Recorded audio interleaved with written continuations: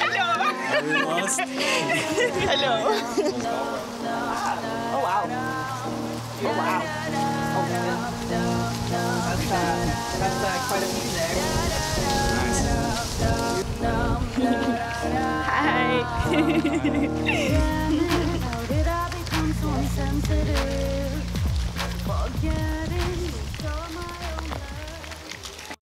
So how are you guys? All good? Yeah. We're good. How are you? I'm good. Just Yeah? a bit tired, but I'm okay.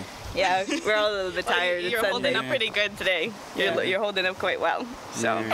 that's what it's all about. Yeah. So, who are you? I'm GG Carma. This is Edgyv. Hi, I'm Edgyv. So she's the rapper. I'm the vocalist of the hip hop duo that is Edgyv and GG Carma. So that's the two counterparts. Yeah.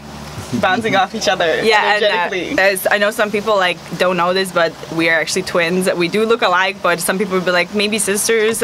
We used to look a lot more alike, but now we have our own styles, as you can see. Yes, we do. So we're a twin hip hop duo. Yeah, Edgyv and GG Carma. Sexual assault is the meaning of the perpetrator's non-sexual needs for power, domination, and their expression of anger rather than sexual gratification.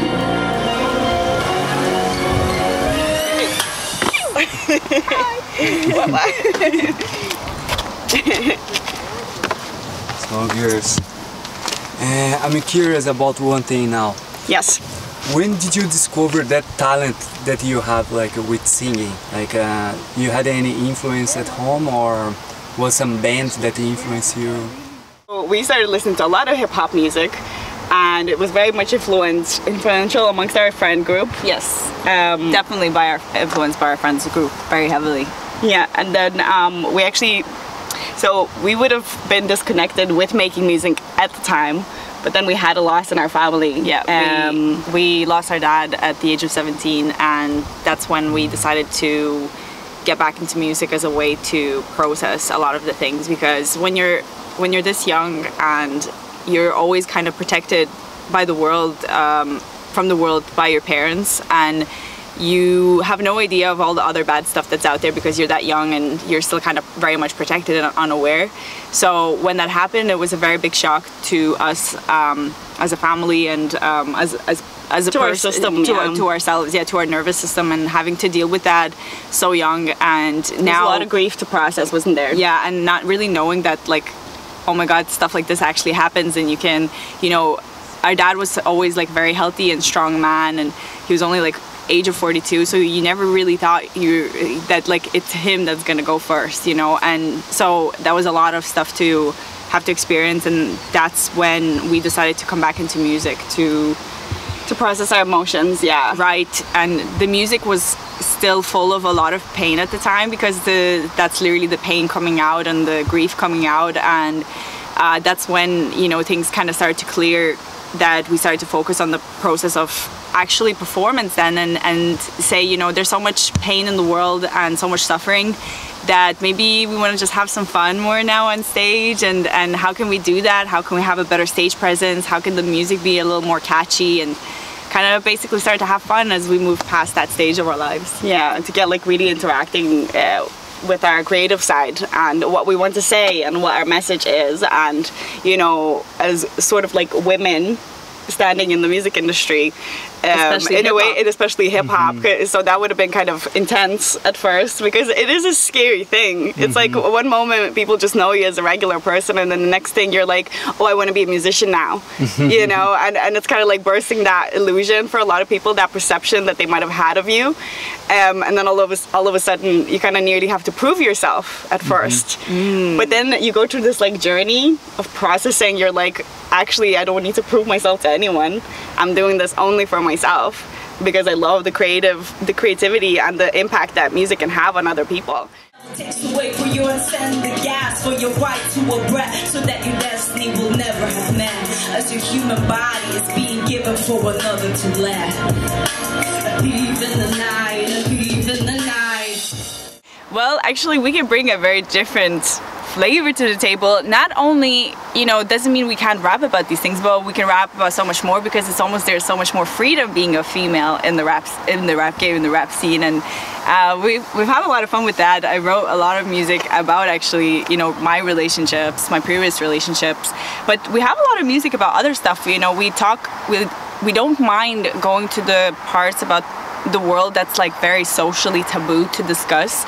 So we've written songs about like the rape kind of culture and what happens and the pain of that experience. Not that's something we experience ourselves, luckily, but we felt like there's so many things out there that people are scared to talk about, and we've chosen to talk about any other kind of topics. So we've had a song called Chrysalis about the gay community as well, and kind of like how, you know, sometimes someone's okay to be out there and loving someone where they fall in love with someone who doesn't want to be out there and who doesn't want to be out of the closet and things like that. So, you know, it's like we want to kind of connect to people in very different ways.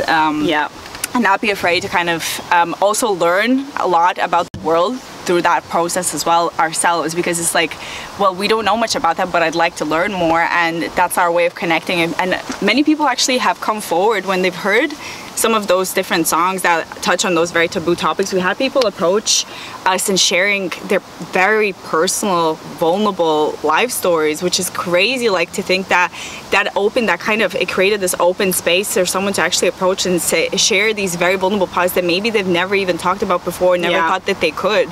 And that's powerful. Yeah, because I think that song we wrote about like rape culture and just like sexual harassment in general, and it was called Thief in the Night, and I just remember like that like vulnerability you feel on stage, because you're really like poking the monster in the eye a little bit, and it's like I don't know, it opens up this very strange energy in the room, because it's one of those things that people don't like to openly speak about, and you're really like shouting at people's faces with this subject, and you're like, look at it, you know, like this is the issue with our society, like this is something that needs our attention. So it's kind of like you kind of have to be a little bit badass about it, and sort of not be scared, because there's so many people that get affected by this, and like there's been girls that literally have approached us with their stories, and it was actually very sad, you know, to hear. But they even said to us, they were like, it's so beautiful to see other women speak about this issue, because they know how it directly affects us. So it's like giving a voice to those that are directly affected by something so big. Yeah, we've been approached by like Galway Feminist Collective as well when they heard our set at our first festival that we ever performed at, which was Eru, the Irish Burning Man. And that's actually how we got one of our gigs, is because of the music and the lyrics and the content that it represented, and how we kind of created this voice for females and women, and just in general, like I said, opening discussions that people don't normally talk about. And remember, we got brought over to Galway, and we got to stay there for the night, and we got, you know, a booked gig out of that, and we got to be part of an amazing group of women that we got to meet and actually share our lyrics on the night. That was crazy. That was really cool. Yeah. I remember reading a poem that night as well. Yeah, because I kind of write poetry, so it's not just like lyrics that I write, but like I suppose poetry is like lyrics without the melody, really. But I just like the delivery of a poem as well, because it can also have like a whole other kind of feel to it with the way that you can deliver the idea, you know? Yeah. So yeah, it's a lot of fun. We already covered a good bit of the ground today. Yeah, that's good. I'm really happy. Did a nice little walkies in. A bit of exercise and fresh air. 2 birds, 1 stone.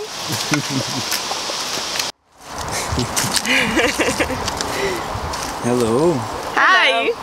How's it going? Good. Getting so much fresh air. I'm like super giddy now because there's like so much oxygen. Natural high, yeah. There's gonna be some new music and surprises and other bonus tracks that we don't want to give too much away. But we're very excited to finally release this project and then move on to other amazing things. And like I said, many collabs on the way, some solo projects. There's gonna be some remixes of the tracks as well. Remixes of the tracks. Well, we're not gonna say too much about that, but we're gonna, we like to keep a little bit of mystery. Yeah, so my Instagram is GG Carma with a C, so GG Carma, and I'm Edgyv on Instagram, but my full name is like aglavalunite, but you can easily find me if you just put in Edgyv. Yeah. Thank you. Thanks. Like I don't know the right thing to do as the you running off to spend time with your old crew as we lose.